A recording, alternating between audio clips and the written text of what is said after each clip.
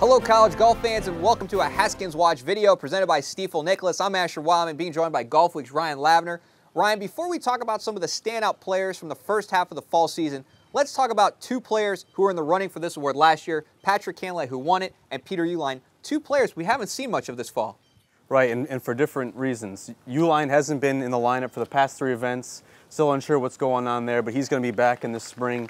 And Cantlay, you know, if you think about it, a year ago, he was a great freshman to watch, but no one expected the season that he was going to have. Now he's playing in tour events, he's taking time off to get caught up with class, so he's only got one event under his belt, but he's going to have many more. You know, the Haskins Award goes to the Player of the Year. But one player is making a case for Comeback Player of the Year if there was a word out there for it. It's Eugene Wong. What's gone back into the senior from Oregon? It's really an amazing story because last year he was outside the top 150 on the rankings, and now he's got 3 top 10s this year. He medaled at the Alistair McKenzie. He was runner-up at PGA West, so it's been a remarkable turnaround story and something that we hope is going to continue into the spring. Also currently ranked second in the Golfweek Sagan rankings.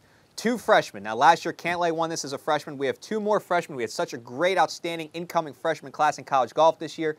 Patrick Rogers, who's already won once, and Jordan Spieth, who quite frankly could have won twice. Right, and you know, when we talked about it before the season, we knew these freshmen were going to be dynamic and they make an impact right away. Patrick Rogers did it in his first start at Olympia Field, so that was great.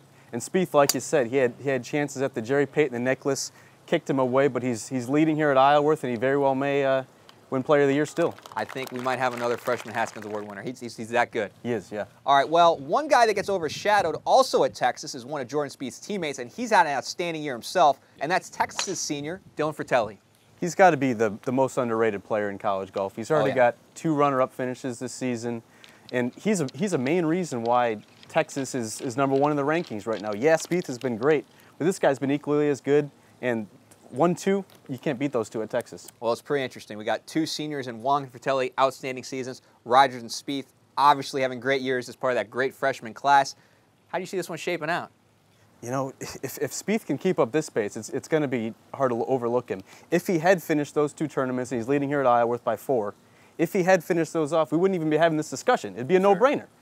3 of the top 4 fields in the fall, and he won them. Ryan, I look at this as the Kentucky Derby. We got 16 horses still trying to file their way into the gates, and this is just too close to call. We got a long way to go.